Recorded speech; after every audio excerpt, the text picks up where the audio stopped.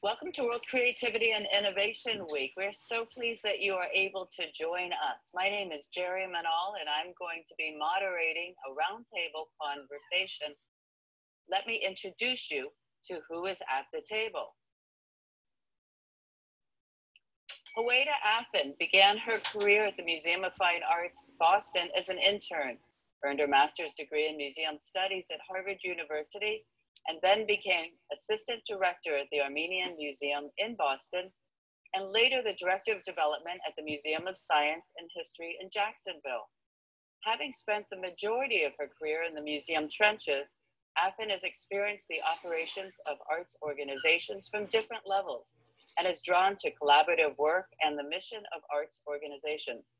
Throughout her career, she spent her time doing things she feels committed to, emphasizing the importance and accessibility of visual culture.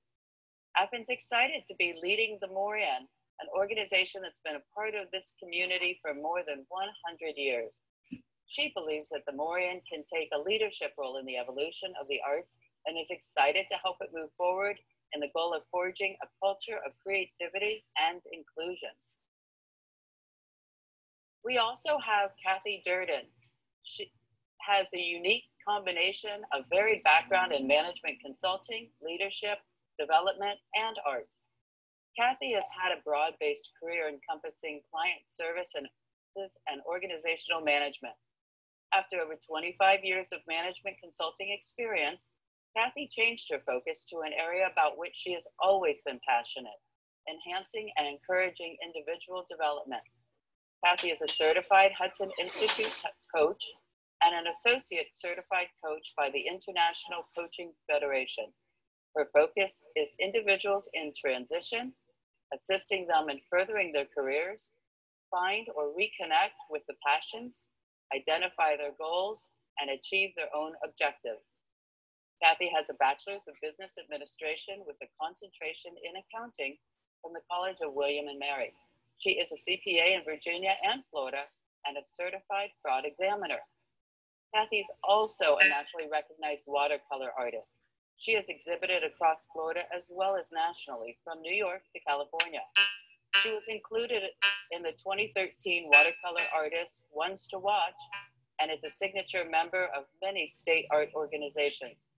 She is also the 2012 president of Florida Watercolor Society and is now its director of operations, and the president of Tampa Regional Artists, and is on the board of TBBCA.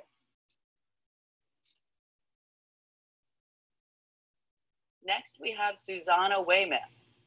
She's the executive director of Tampa Bay Business for Culture and the Arts.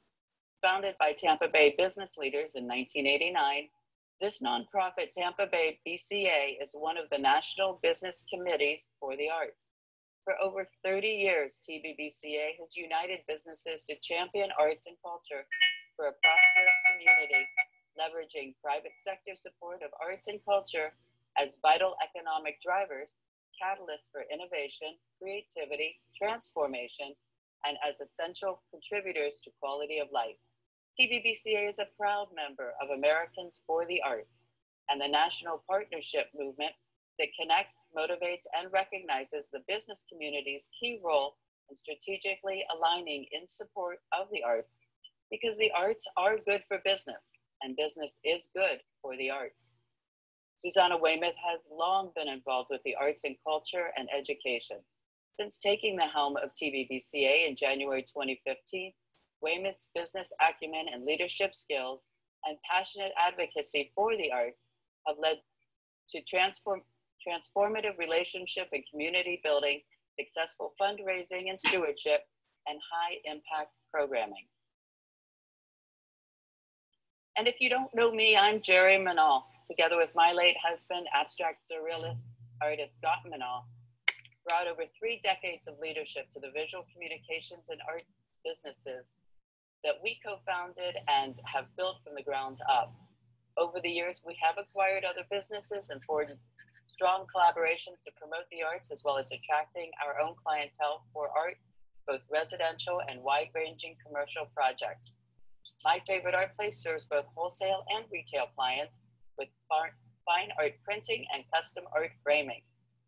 While my business has both a retail and wholesale component, my focus is helping businesses brand themselves and create culture through the use of artwork.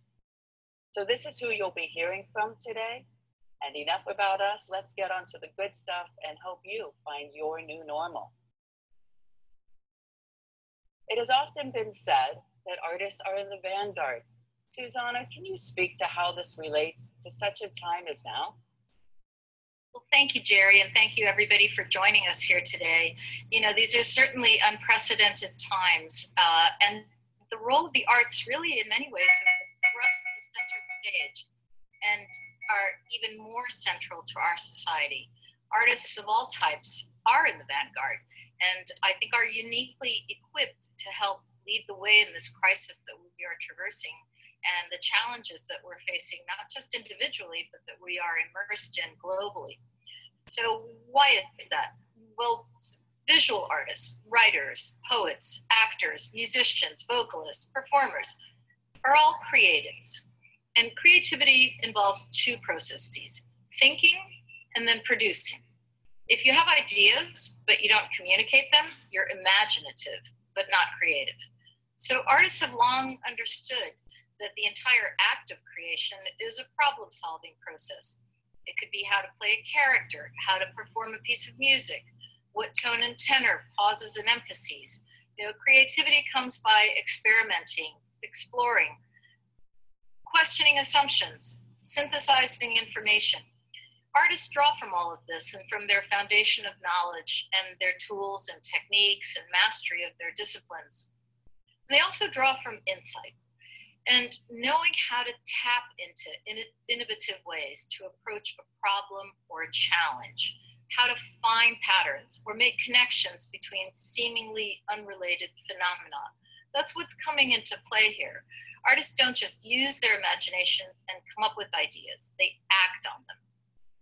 So since creativity is the foundation of innovation, the act of turning out something new, then of course, artists are best set to be innovators because they're ready to take ideas and from those create a new reality.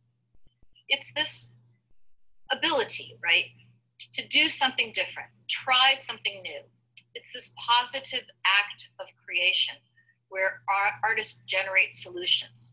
And because artists are constantly exercising their abilities to innovate, it would make sense that they could be best positioned to generate better solutions. So we're in this period of great change.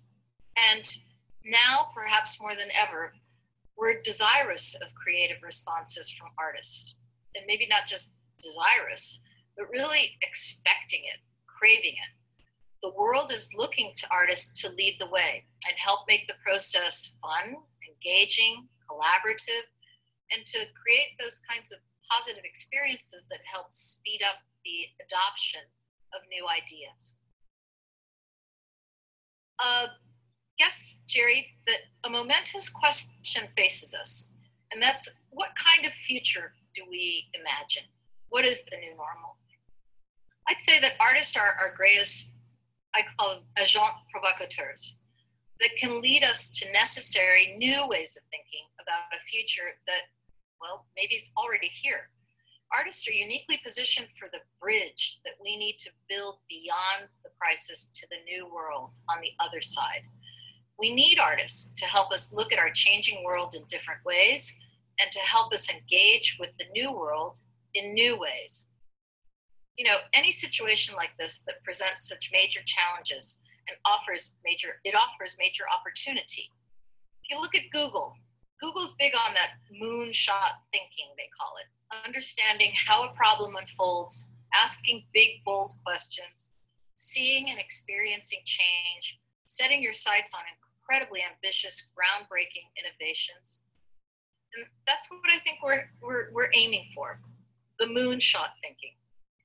Look at how artists have addressed other issues like climate change, generating options, sharing with the public, finding ways to evaluate them.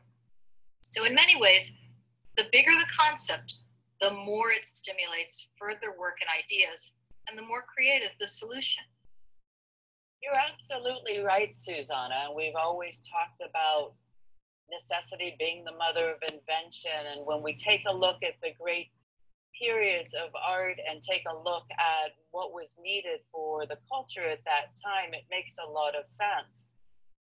But when we take a look at a time like now, change can be difficult. And so, Kathy, could you speak to points of change and how to process change?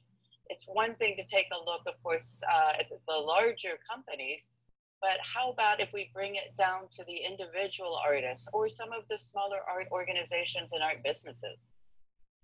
You're absolutely right, Jerri. Change is really hard. It brings in a lot of emotions personally. It's very scary. Not everybody experiences change the same way, and not everyone experiences the same sort of change the same way over time. And different situations can bring up different emotions. But it's helpful to understand how you yourself deal with change. Look at your past experience with change. How did you deal with it? This can help you understand your current emotions. Did you welcome change? Were you frustrated? Was it lack of control that really bothered you? Change can trigger the same emotions as any transition. The stages of these emotions can be very similar to those we experience with grief. We start with shock. The immediate reaction is disoriented and disconnected. And it's more pronounced if it's unanticipated, such as now. Then we end up in disbelief and denial. You're back carrying on, trying to do the everyday life, probably dealing with the kids and surviving. Intellectually, you know what's happening, but emotionally, you just box off that change. And it's easy to get stuck there. Then we get stuck in self-doubt, and that's very uncomfortable. We feel like we're in limbo, and our confidence might be very low, and you fear the future. And you feel very isolated. And it's very important to get out of that isolation and get out with other people. And that not necessarily out with other people, but talking to other people. And finally, we get to acceptance, where you're starting to face the future. And that's where we want to be right now today. And we start to feel a little bit of energy as our confidence builds. And then we're going to start with some fun experimentation and start exploring what we could do different. You try different things before setting forth. We have a search for meaning, where we start to process where we've been. And finally, we get to integration, where we're comfortable and confident with our new life. You can't rush this. If you aren't in the right place, if you're still in disbelief and denial, you're not going to get to acceptance and experimentation immediately. You've got to get through and process to get to the right place. The other thing is change can trigger reptilian brain reactions. We all experience these when we're in an uncomfortable or scary situation. The reptilian brain, which is the limbic system in the back of your head, takes over from the executive brain, your cerebral cortex, at the front of your skull, triggering fight or flight. A lot happens when we start to experience these crippling emotions as we go from our executive brain to the reptilian brain. But we need to get out of that reptilian brain, to get out of the fight or flight response. I have a blog, because I don't want to spend a lot of time here, on my Durdin Consulting website that gives you some tips on getting out of fight or flight. In summary, we need to understand what triggers our emotions, notice the triggering events, and the physical sensations that one experiences when having what we call a reptilian hijack.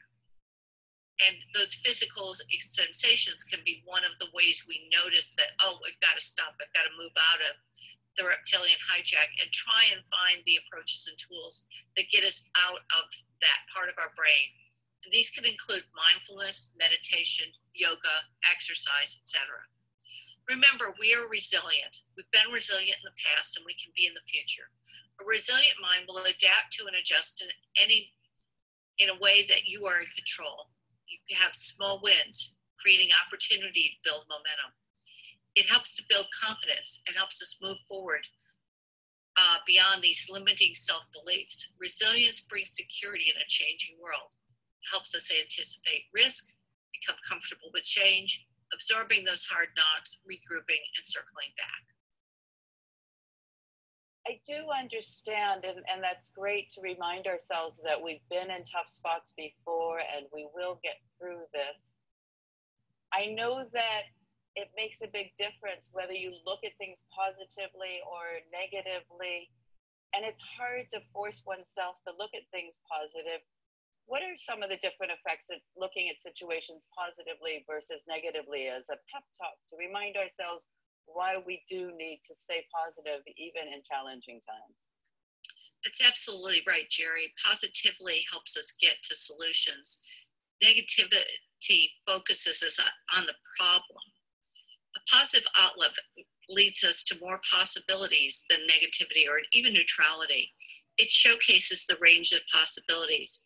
It helps us to focus on what's possible out there and the possible outcomes, which negativity hides from view. Negativity focuses us on our stressful path, and we lose focus on the big picture. So we dwell on positive subjects and focus on the positive aspects of our life where we can make a difference, where we have the possibility to have control and make change. You also want to hang out with positive people because positivity is contagious. And when I say hang out, I'm not saying be physically with them, but you can still hang out virtually. And it helps us to refine perspectives in a positive way. The more you take in more ideas and actions, the more you add to your toolbox. Well, thank you for that, because you've definitely given us some good pieces to put into our toolbox. Since we're talking about creating a new normal, how could we set ourselves up to grow to be a better version of ourselves? So pinpoint the challenge, empower yourself, and have an approach of open-ended curiosity rather than closed-ended judgment. Focus on the opportunity. It's important to broaden our outlook, to have think of it as a wide-angle lens of a camera. If you have a wide-angle lens, you see a lot more than if you've got a very narrow lens. Then take small steps, make changes, monitor results, and adjust as needed. Then take a step back and come up with another wide range of solutions. Tell yourself your problems are not personal failures and there's nothing permanent. Every event has a beginning and an ending. And again, putting that change in context. You have to have a process of dealing with all the emotions because otherwise you won't be able to move forward. Well, that all sounds very good and it makes good sense. But here we are in isolation in our own homes. Sometimes it's very difficult to do all of this inside our own heads. So how can we do that? Well, social distancing doesn't mean isolation. And in fact, it's more important now than ever to be connected and to reach out to those that you're not connected to. And you can reach out to various ways, reaching out to your arts communities, reaching out to your personal communities, to your local art groups, Facebook, Instagram, etc., various social media. Zoom is a great way to reach out and connect with people. I have friends who just decided that they needed to get together 3 times a week just to build their community, to get back in touch with things. That's a great way of getting connected. That's what your community is for, is to provide support. Don't be afraid for help. Everybody want to admit they feel isolated and alone. But once you start talking to everybody, you realize everybody feels the same way. And you can share tips and tricks on how to get through things, how to be resilient, different gratitude practices, whatever works. Once you hear what others are doing, it'll give you new ideas. Online arts communities can also be a source of feedback, ideas, resources, and support. You can still show your work virtually and gain feedback. And your local art groups can help you with that support to move outside your comfort level. Just don't be afraid to ask for help. That sounds good. I wonder what some of the other arts communities are doing. Oh, so to brainstorm with other fellow artists, what is the Morean doing now to build community and stay connected to its audience? Well, thank you, Jerri, for inviting me. The Morean's mission is to connect people with art, and we want to remain in touch with our audiences through these tough times. We hope to continue to involve our community of artists in this. They are truly our greatest strength. As you know, it's all about online engagement these days, and we began offering online opportunities to continue to connect people with art during this time. As you know, the Morian is co-hosting World Creativity and Innovation Week. We have two of our team members who will be presenting. Christo will be presenting on the Morian's Operation Art of Valor program, which is our glass blowing program for veterans. Andy Slough will be presenting on the Florida native plants in the Chihuly Collection Garden. We just recently participated in the virtual Second Saturday Art Walk. We are featuring works by our Morian artists through our online store. We also introduced the red, white, and blue Art of Valor glass flower made by our veteran heroes, and we are calling it Made by Heroes for Your Heroes. It's a great gift idea for people looking to honor the first responders, nurses, the doctors, and other personal heroes in their lives. We are featuring virtual exhibition tours and works by various local artists. We have two of our instructors who are offering online classes now, and we have artists providing online demos. We have moved our Saturdays at the Morian to an online platform, and we're really excited about the views that we're getting on that. We also created social media messaging that speaks to the healing power of art in these difficult times. We're encouraging people to buy gift cards to use towards future classes or purchases to help support the Morian and all the amazing artists that we feature. And people can go to our website, morianartcenter.org, to see all of these opportunities. And Jerri, as an organization that has been in the community for more than 100 years, the Morian has always been about accessibility from the days of the Art Club of St. Petersburg in 1917. It has strived to provide a dynamic art learning environment, and we have spent the last year looking into how to dismantle barriers. And this pandemic has really forced this ushering of a new wave of the virtual, which has taken down barriers of physical accessibility for us. It really has allowed us to offer a bridge to a new and exciting range of experiences. Well, that is so wonderful. I know of so many people that have availed themselves of the classes that you have, found out about talents that they never realized that they had, found new ways of relaxing by expressing their creative, finding out what their creative expressions are with all the range of classes, and that everything is available online. As I'm sure that many other people are starting to receive emails from people, there's so many opportunities out there.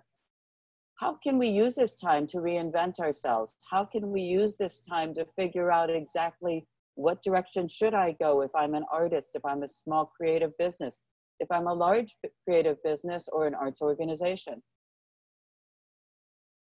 It takes self-motivation to work on yourselves, to take stock on yourselves and figure out where you are and where you want to go. We all have a lot of things going on right now. Kids at home, trying to keep them in school and trying to keep them going with their schoolwork, as well as a lot of messages out there distracting us.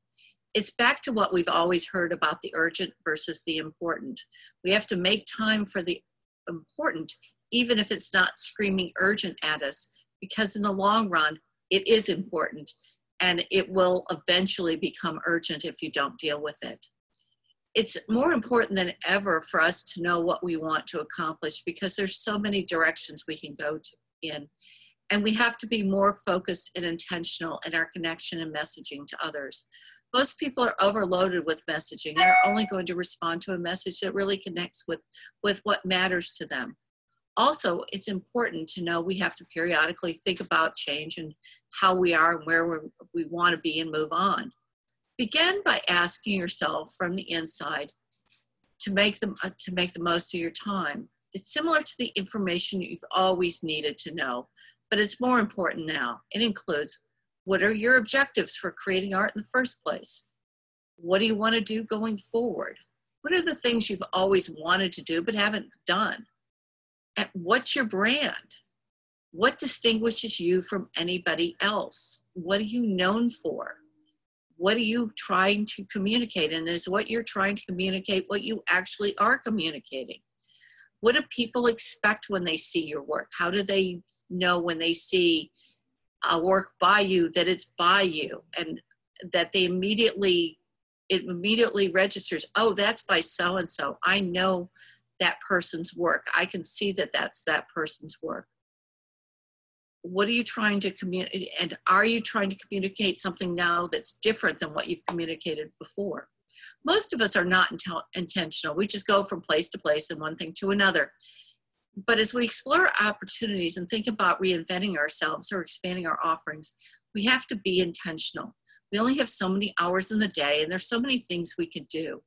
That's not to say that we should immediately focus. We can brainstorm a long list, but after gathering data, we want to narrow down and focus. So I said gathering data. This includes determining, why do people connect with you and your art? Who is your market? What are their demographics? Where do they hang out? Does your market and your target audience intersect with what you're trying to communicate? And how do they intersect? And how do you do this? Well, you have to ask. People love to give feedback. They love to provide you with their opinions. And then you want to review from the outside. Think about yourself as an artist and a business professional, because art is a business. What are your resources? And I don't mean just financial. I mean also, what's your network? What are your connections? What people do you know? What are their skill sets? What have you been doing that works from a structural standpoint, from a technological standpoint? What have you thought you should do but haven't been doing, and which might be relevant now, particularly in the technology space? How technologically connected are you? Do you have connections or resources that can help you if you're not that technologically connected? And just give you pointers. Experience shows us that we rarely identify what we need to change, as well as what's feasible and appealing at the beginning of any process to reinvent ourselves, because our view is constrained by what we know. And this is a very important point.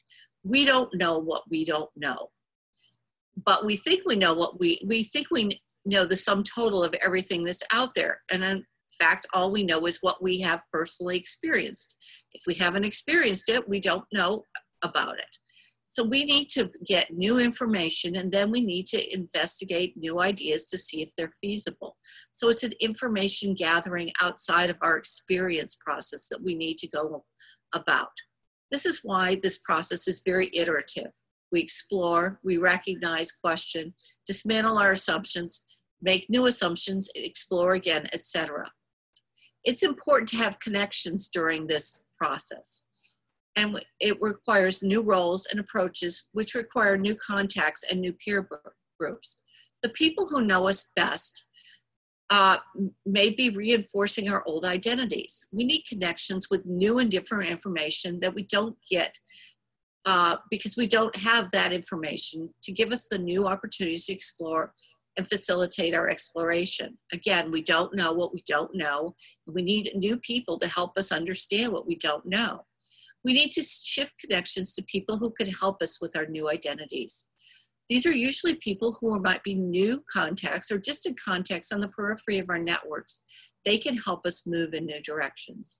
By talking only to the people who know us in the past, we're limiting our opportunities to move us forward and towards wherever we want to go. Relying on a primary network becomes a barrier to experimentation. Think about it as one big game of telephone that's everybody is just talking amongst themselves, and you don't get any new information. It's impossible to change without expanding our professional circles.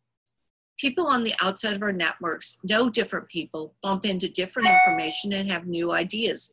And without getting those new ideas into our scheme or our world, we won't know what we don't know. Our context can also bind us to an outdated sense of who we are. We're pigeonholed. How many times have you talked to someone who only knows you for one thing when you want to be known for something completely different? New relationships are a safe place to try on new identities. We may feel that these are new offerings that we want to try, and we can only do that with new friends. or new contacts. Our old contacts we may feel might be not belittling, but dismissing our ideas and aspirations, whereas our new contacts are not grounded in our old relationships and may feel and provide us just informative, good feedback. So set primary and secondary goals to help yourself. Use that time to figure out both on a short and long-term basis where you want to go. Long-term, where do you really want to go? Where do you want to show your work? What kind of work do you want to do? What's important to you? Short-term, what do you need to do to get through this? And short-term, think creatively about how I can use my work in the current situation. Think about your demographic and your target market. What do they need right now? And what help can you provide them right now that both expands your offerings and provides new connections to you? What needs do they have and what can I fulfill? For each of these, you need to think about what you need to do to work towards your goals. Take small steps, make changes to your work plan, monitor the results, take more small steps, and adjust as needed. Small steps, make changes, monitor results, and adjust as needed. That makes good sense, and it actually makes it sound like it's something that's doable, something confrontable. It also helps you provide a structure for yourself, and you're more in control of what you yourself are doing because you have a plan. And on the idea of providing structure for yourself, I just wanted to reference the image which is on the screen, and many things that we've talked about, including a link to Kathy's blog. We will have links at the bottom of our presentation. But I do love this because this shows the sleep, work, social, education structure for many very, very famous artists. So I just wanted to point out this graphic because it's one that I really like. Moving on. Howayda, how does this apply to an organization rather than an individual artist? Jerri, a number of the points that Kathy raised they relate to organizations as well. It is very important to stay positive. You can't lead an organization by having a negative outlook. You have to really have a positive outlook towards everything that's happening. It's important to understand that this is beyond ourselves. This is beyond St. Petersburg, Tampa Bay, Florida, and all of the US. Everyone in the world is impacted in one way or another. It's important to accept that missteps will happen. You also have to not be afraid to admit that you do not know what you don't know, as Kathy mentioned, and to be able to adjust quickly. This situation is moving very rapidly, and you just have to be flexible and adaptable and really adjust, make decisions very quickly. And for an organization, it's essential to focus on deciding with speed and again, flexibility and not so much precision. It's important to rapidly determine what matters most. Every organization, of course, is different, but it's important to define a simple, scalable framework. Anticipate your next 3, 5, 6 roadblocks and obstacles, and focus on just creating important strategic goals. Gotcha. All right, so we've heard and we understand that we need to do the work to find the opportunity in all of this. But how do we do that? Well, I think it's time now to think beyond the physical in our person-to-person communication. For example, the number of people who can walk into a specific gallery is limited, but the people who could see your work online is unlimited.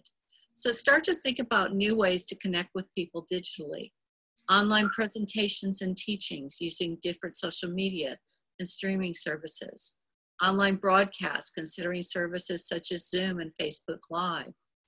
We have to think about doing outreach and push marketing. We can't expect people to find us. We can't just put something out there and assume that the world's going to find us. Just as before, you're competing with many alternative for the eyes and time of the public. However, they might have fewer things to do and so might be more willing to explore and connect with you digitally. All right, so in our short-term goals, we want to update our LinkedIn, we want to update our Instagram, update our Facebook, make sure that that all speaks to our target market, make sure it all communicates our brand, get all of those things in order. And I can see how that works for the individual artists, the arts organization, as well as for businesses. Howayda, can you offer advice as to how to lead an organization at the time of crisis? Oh, well, Jerri, nothing prepares you for this, and we are all feeling our way through. There are so many scenarios that you end up developing over the years throughout your career about dealing with a crisis, but nothing really prepares you for something of this magnitude in unpredictability. A pandemic, as it is evolving right now, is a brand new experience for all of us, and no one really knows when we'll be able to open, and we're working very hard to make decisions day by day and week by week. So definitely wrestling with the uncertainty is the biggest challenge in all of this. We can't assign any new dates to anything, not knowing when the circumstances will change. But it is important to anticipate that you will encounter unforeseen roadblocks. Several operational challenges will drastically change the scope and responsibilities of everyone on your team. And meanwhile, you know, with our teams, we're navigating the health and safety concerns, working remotely to support our families through the pandemic, and it's not easy. And of course, the learning curve is really steep. In our case, after the health, safety, and well-being of our employees, the biggest concern for us is the financial impact on the organization, both in the immediate future and long term. So we had to lay down the groundwork that explores, you know, financial impact of different scenarios. We initially had to figure out our current cash reserves and cash on hand situation and ask ourselves, you know, some really, really tough questions. And we considered for each scenario, at what point would we need to begin to take significant measures to cut costs to try and meet our financial obligations. So it's definitely important to define priorities, think about business continuity, and try to find a balance between survival today and the organization's success tomorrow. It's important to try and create and deliver a culture of accountability. It's important to understand how this also affects your team. Engage your team, motivate, communicate, and just do regular pulse checks on them, and just overall try to set a good example. It's important to take personal ownership, even through the many challenges that are outside of our control. As leaders, we sometimes think that we're in control of any situation, but this is really beyond our control. So we should try to just concentrate on the things that we can actually control. No, that makes perfect sense, and I understand. And I can see that those are all good advice points for, again, large organizations, nonprofits, for-profits, as well as individual artists that are trying to grow their business and trying to figure out how to navigate at this time. One of the things that we've talked about is that the most successful people and the most positive people are oftentimes viewed and are people who help others. So I would think that that would be very important at a time like this. Well, Jerri, I'm going to jump in here and say that I think both Howayda and Kathy gave some very helpful points. Howayda was talking about prioritizing, and Kathy said that the primary goal is helping yourself first. But then it's important to get outside of yourself and set a secondary goal to help others. And, you know, in some ways, artists are in the most privileged position to do this. And why is that? Well, because artists are used to and know well how to express their ideas. So they know how to communicate, and they know really how to get their messaging out in very, very talented and expert ways. So now it's really more about finding the right platform for artists to amplify that voice and to help others. It can make you feel so much better when you realize that you have immense talents, expertise, and experience, and that you can bring those to bear on behalf of others. You can offer those in these times. And it can help you put your own situation into perspective as well. And by listening to and gaining the perspective of others, you can, again, generate those new ideas of how to approach or how to handle your own situation. And it's these interactions that can create tremendous opportunity for positive outcomes to arise. If you look at what's happening in Italy and Germany, say, where artists are singing or playing instruments from their balconies, they're giving of themselves. They're using their talents to help uplift the spirit of their neighbors and their community. Other artists, and Kathy is one example, they're offering lessons and workshops as part of their business model, and other things that artists are doing pro bono.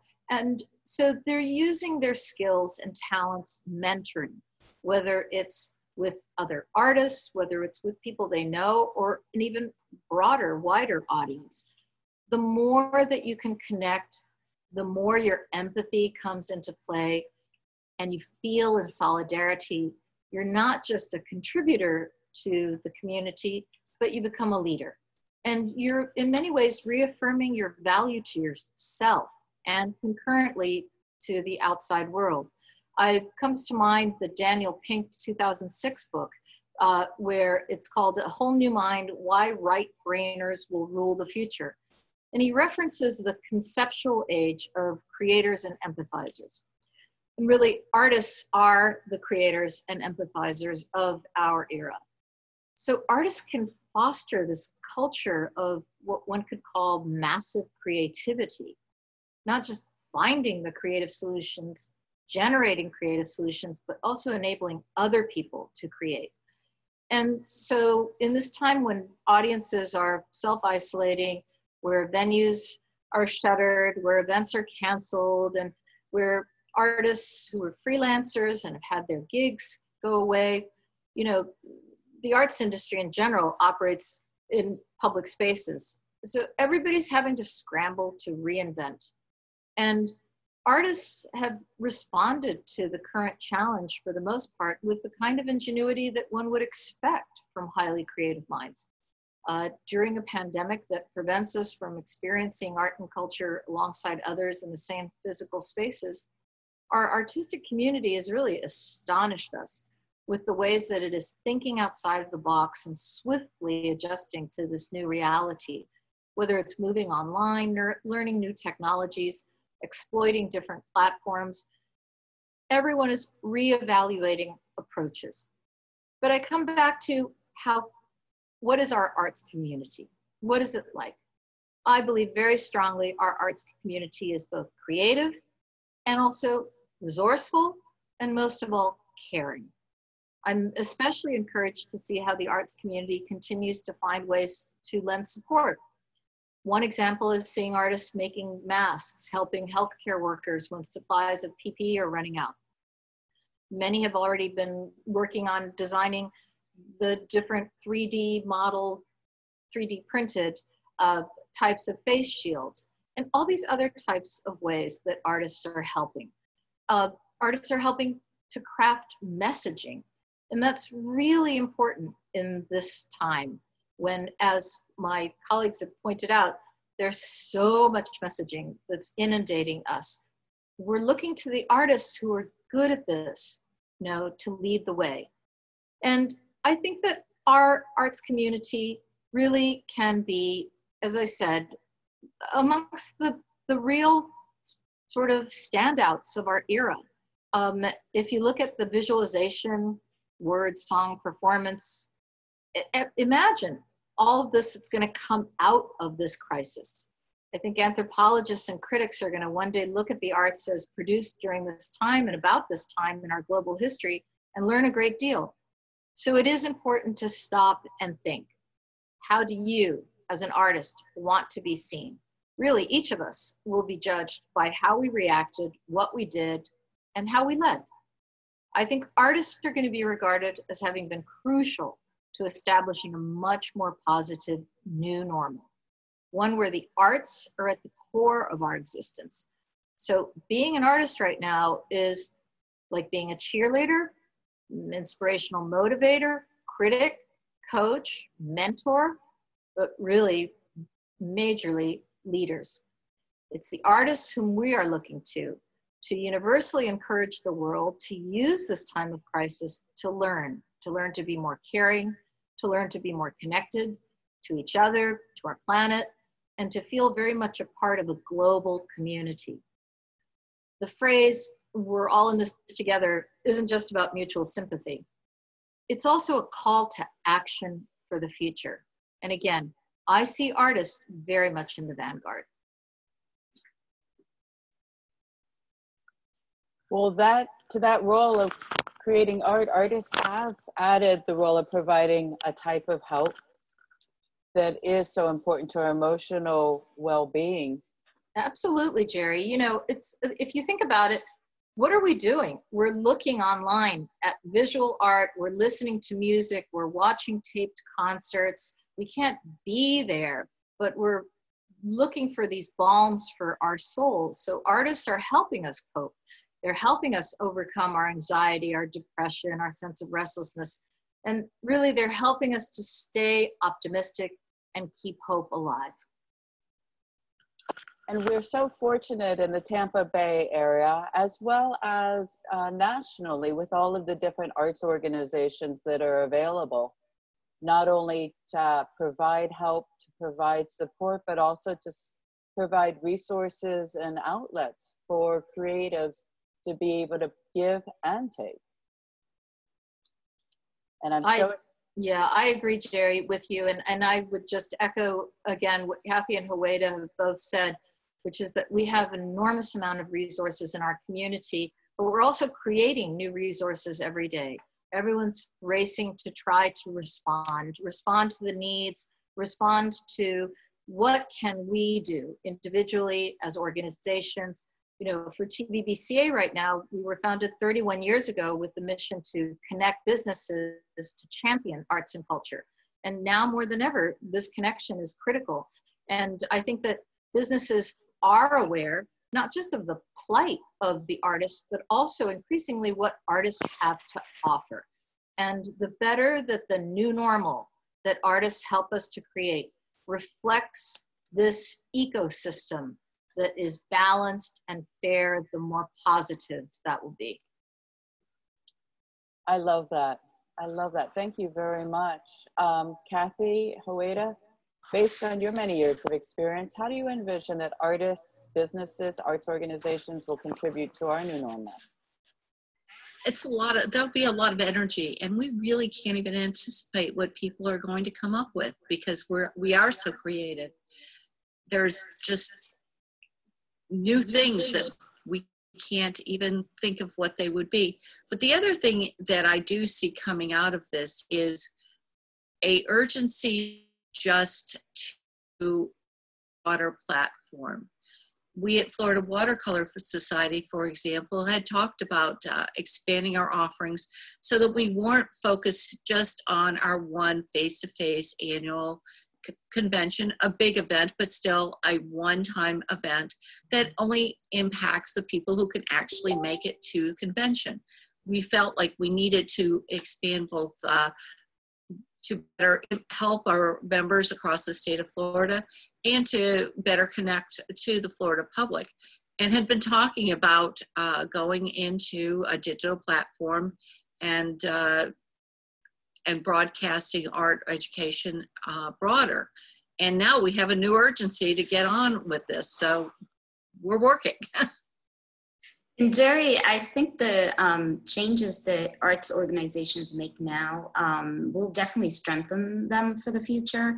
I think people will want us to be vibrant institutions. In the aftermath of this, people will be desperate comfortability. They'll be desperate for a sense of the original, having been stuck to their computer screens for a long time. There's going to be a thirst for that physical interconnectedness, and I have a feeling we'll be playing an important role in getting things back to normal and recalibrating new normal. This period is definitely teaching us how to have a different dialogue with the public, and as Susana said, this in things like that, there's always opportunity. Absolutely, absolutely. Thank you so much. Well, we have some questions, so let's turn this over to question and answer time. Let me take a look and see.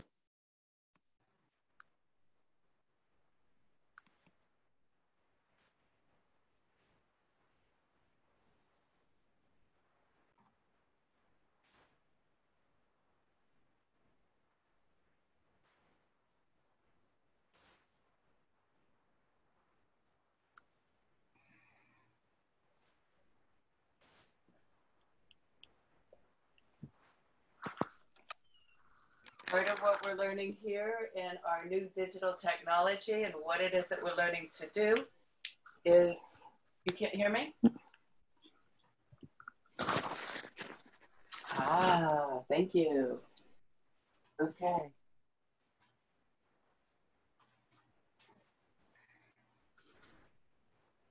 Start video.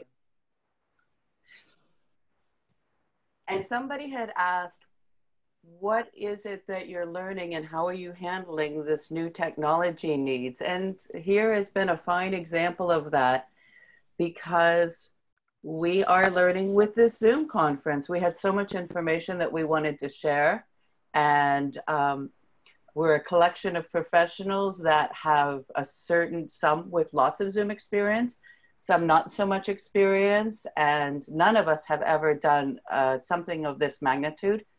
And so we appreciate everybody's patience as we work through this. And lesson number one is make sure that you don't have any notifications on your computer. But I know that the content that we're offering is good, and let's get back to those questions. If you have a question, and we have been receiving some questions, that's what some of those dings have been, just feel free to send them in. We do have some that have been sent to us already, and we'll get started on that. This first one is for Kathy, our resident artist. And you were asked, where are the places that you draw your inspiration from, and has that changed? And how have you adapted during this time?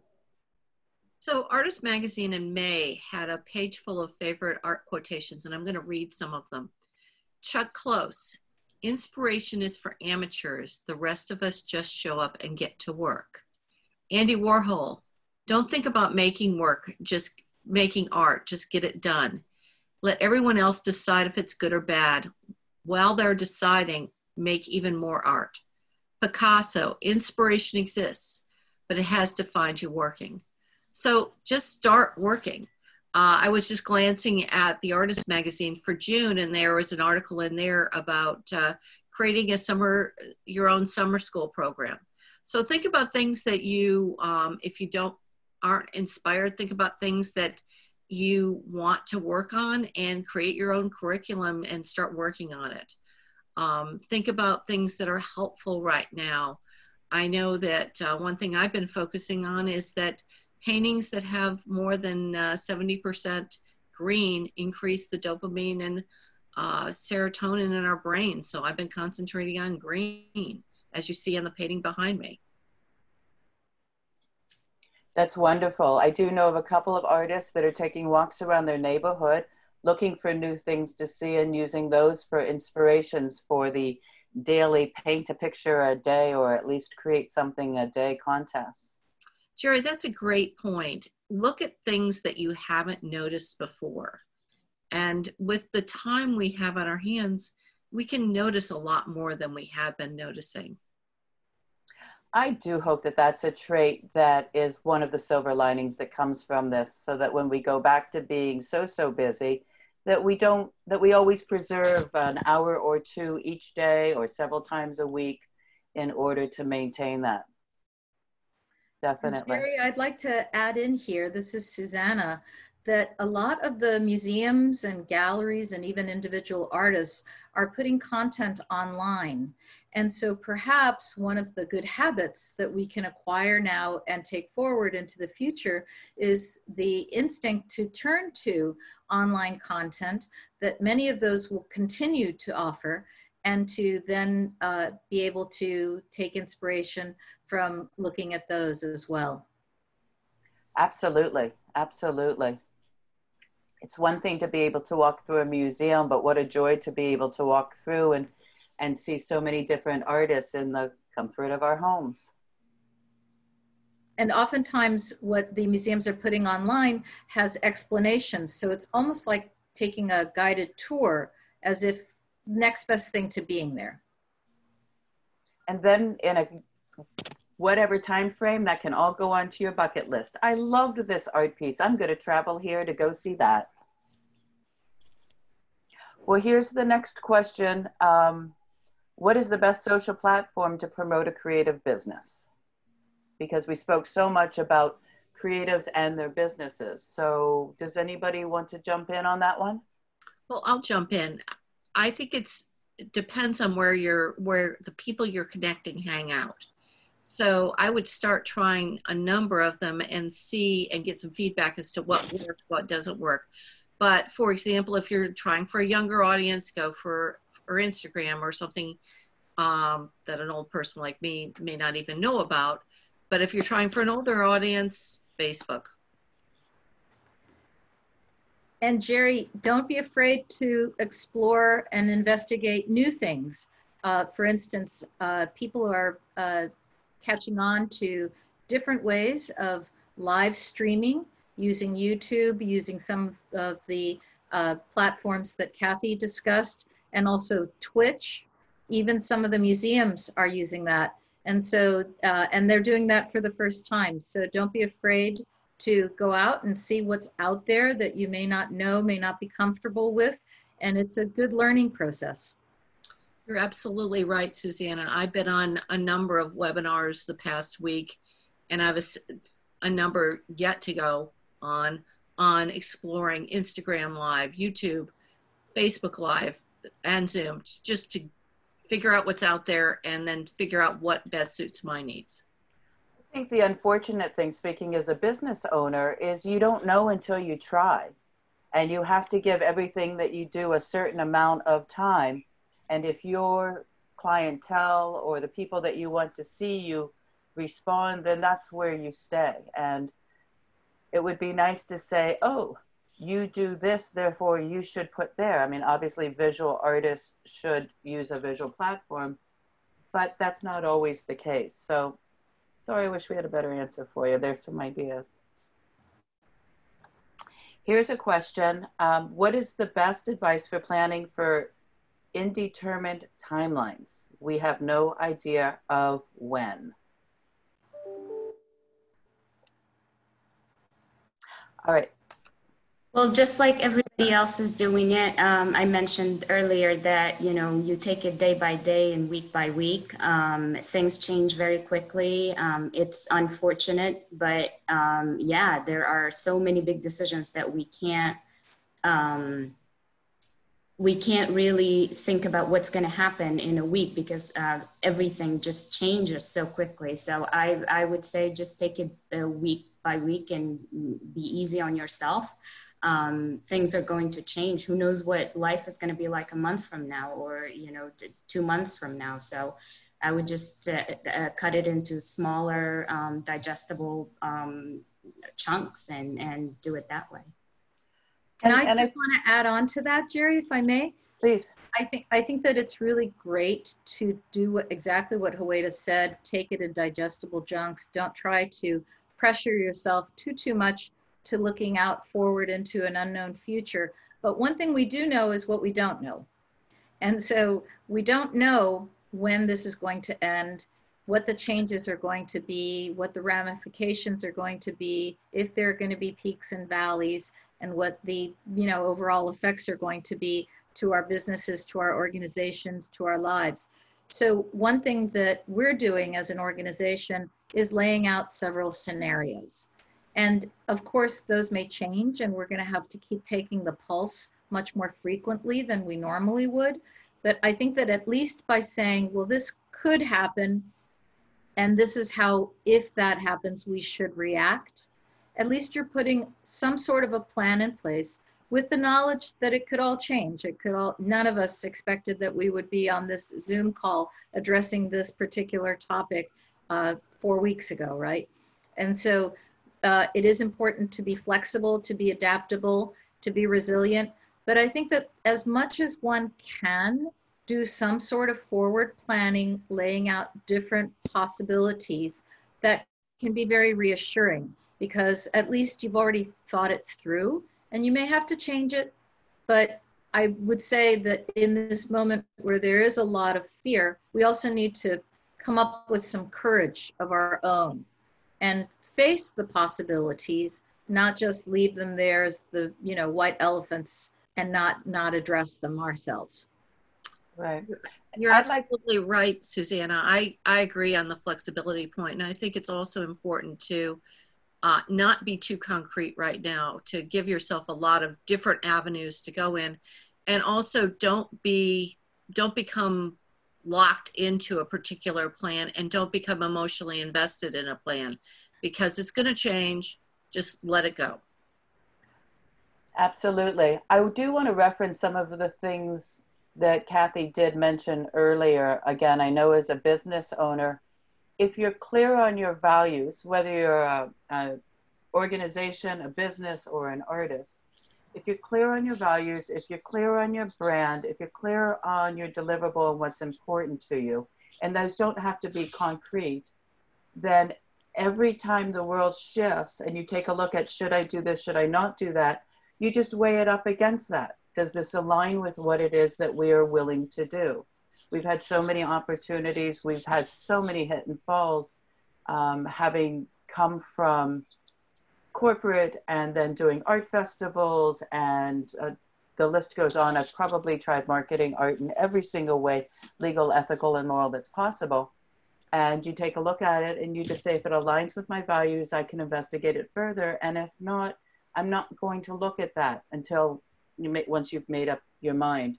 And that helps diminish the, oh my gosh, I don't know what to do, I can't start. At least it gives you a place to start and grow from there. Just wanted to add that. Speaking of which, here's a question. Should I offer a discount on my art? I know that people are, sometimes they panic and they worry and they want to bring in some, whatever income they can. Kathy, did you have something you might want to add to that? Sure. I would think about whether you could figure out a way to articulate it as a lower price product, either going to a print or going to a smaller piece, or cleaning out old inventory so you can articulate that this is there's a reason for why you've got it as a lower price. Because the moment you start to discount your work, you've discounted the value of your new work. So if you're discounting, find a reason for it to be discounted. That makes perfect sense. We get asked that a lot as we work with a lot of artists. We will be sending out an email to everybody that has attended, and we'll have a number of references inclusive of Kathy's blog. And we'll also have a link to my favorite art place, because giclées are a way to be able to sell your art without discounting the value of your originals. And we do help people take their own digital captures. Okay, another question that we had. Oh, this is an interesting one. Should I create products, artwork that reflect the time that we're in, and how would that be perceived? I would go with something that's calming and restful versus something that's focused on isolation. Go back to my comment about something that's 70% green changes brain chemistry by increasing dopamine, serotonin, and oxytocin. And really, that's going to appeal to a marketplace more than something that maybe you personally want to create something that echoes how you feel right now. but that may not be appealing to an audience. I'm going to jump in here and I'm going to add to what Kathy said, which I think is important for certain individual artists who are keen right now to produce art that is for sale and that they want to appeal to those audiences. And Kathy's absolutely right. But then if you have the ability or the inclination to create art for this time, about this time, that is about your self-expression and pouring out your creative reactions to this. If we think back to the one prior crisis, not exactly the same, but the AIDS crisis, and you think of the artists that produced works during that time, such as Jean-Michel Basquiat, who sadly was lost before his time, died very young, but whose work was considered at the beginning very jarring, very different, obviously affected by what he saw going on around him, the sickness, the death of this terrible, tragic illness that, you know, struck the gay population in such a terrible way. And so I would say, stay true to yourself. I mean, artists, you have your own unique voice as an artist. That's the beauty of it. No one can copy you. I mean, people can, but maybe you hope they do, because that would mean that you were worth copying.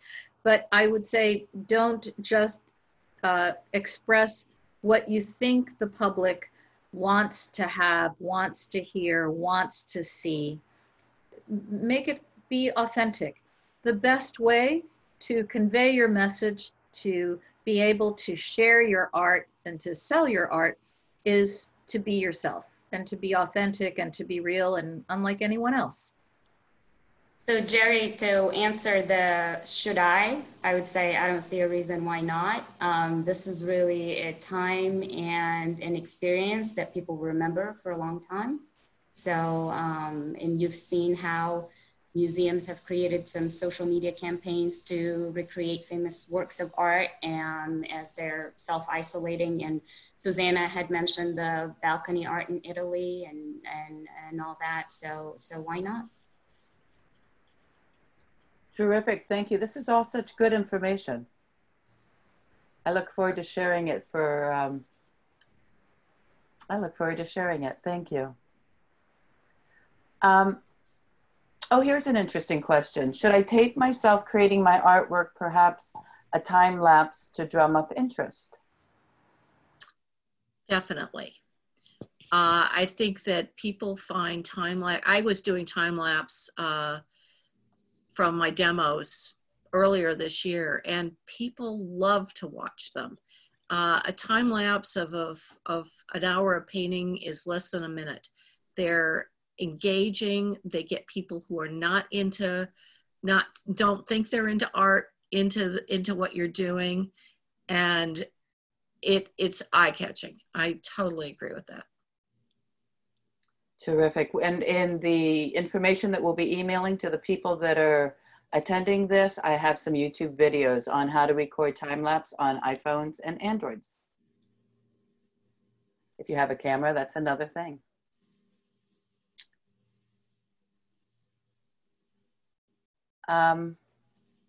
If I start doing e-blasts, what platform works best in your opinion, and how often should I be doing this? I could dive in first. How often do you have something to say? And because think about, you want to do something that's sustainable. You don't want to start something and then not follow up with it, because you'll build momentum and then it won't go anywhere. So think about creating something that's short, and think about it as a marketing campaign, because that's what it is. It's a campaign, and you have a plan, you have a program of how you're going to what you're going to communicate. One idea artists have is to take different images, a series of the painting or the whatever it is they're creating, and take it at different points in time and use each one of those as a point in your campaign. It builds interest, it builds people connecting to, they can't wait to see what's next, and the next steps. Another idea or another resource, there used to be a great publication periodical called Professional Artists, which sadly went away a couple years ago. But I was just on their website, and the website still exists, and it still has nuggets and ideas and articles from the old magazine. So professionalartist.com.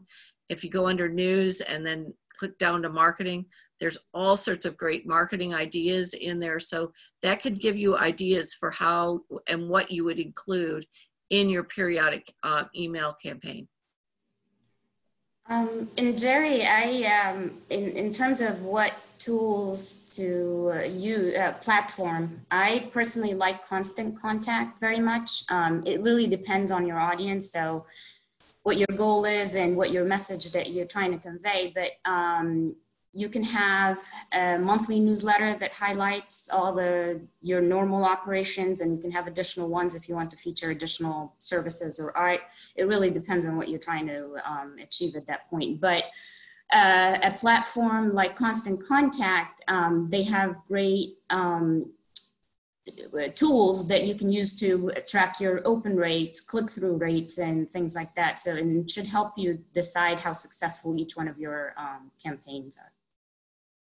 That's terrific. And it's a low cost to entry or almost a no cost to entry for people that are just getting started and building their list, right? Right.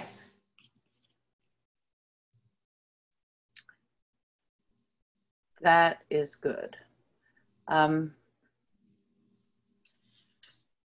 Here's a question. What do you see as a positive outcome of the time that we are in?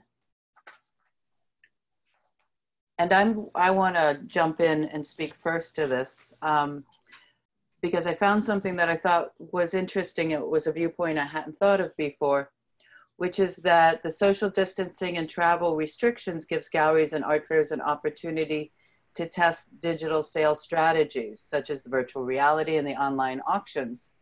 And I do know that there are a lot of online auctions that are being scheduled now and planned now and figured out the best method, and that's a great outreach for anybody that sells a tangible product. The crisis might reveal a lower cost way of doing business that might become an industry standard. So there's that invention is the mother of necessity. I agree completely. All of us are learning digital tools and testing modalities and strategies that we all knew we should have been doing, but just hadn't gotten around to doing it. In other words, what we knew was important but hadn't gotten around to because it wasn't urgent is now urgent. The other thing is, I think I want to echo the point about taking time to really notice what's going on and stepping back from ourselves and noticing our surroundings and using that for our inspiration. I think this has given us a time to slow down and think about what's really important to us. And we should use that going forward and not lose sight of that. And I think too, Jerri. Sorry, go ahead, Howayda. Go ahead, Susana. I was going to just add that I think also this period is forcing us to feel more interconnected. And it's ironic, right? We're self-isolating, or supposed to be, but at the same time, we can't be in a vacuum because anything that someone else does could affect us. And so we are having to think of each other and think of our planet. One of the effects that not having a million people on the road is that suddenly, and you can see the Himalayas, and LA has no more smog. And so there have been some actual beneficial things for the planet that have come out of this. But I think that this sense of that we need each other to be each of us responsible, not just for ourselves, but for what we can cause, the harm and the good that we can bring to others. And I think that that's much more in our minds, in the forefront of our minds, that, is something that's happened and is happening during this period. And from an organizational perspective, as I mentioned earlier, it has forced us to have this new dialogue, and it's this new dialogue that we're having with our audience that's really the positive outcome of this. We're becoming stronger by listening to the needs of that are being dictated by the new normal, and we're becoming more adaptable. And once we come out of the end of this, we're definitely going to see ourselves as more resilient. And that's never wrong. That's never bad. Here's another question. If you have a website, is a podcast good to have? If so, how often? I'm going to go ahead and address this because we've participated in the podcast community for a very long time. Whether you should have a website, but maybe you don't have that kind of a business. If you have something to share, if you have something of value, podcasting is a great way to go. If you don't know how to get started, go to meetup.com. There's plenty of people who are interested in helping.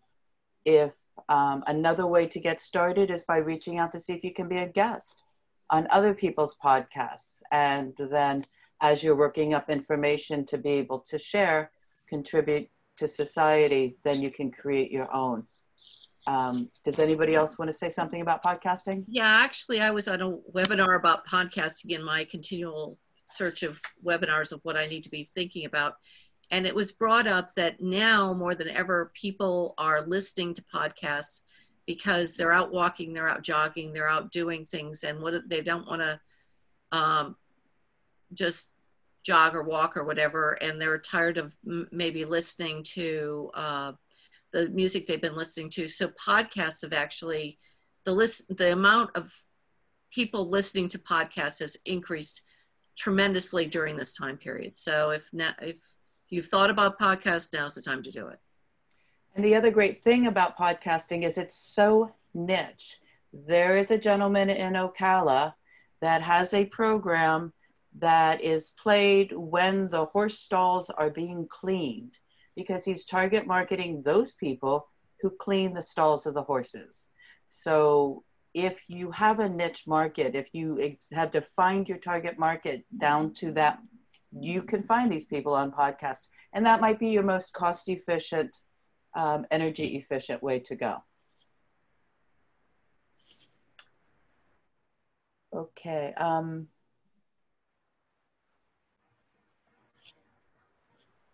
We have time for 2 more questions, and then I've got one that I'm holding on to because it's the perfect one to end with. Here's one, which may have been addressed earlier.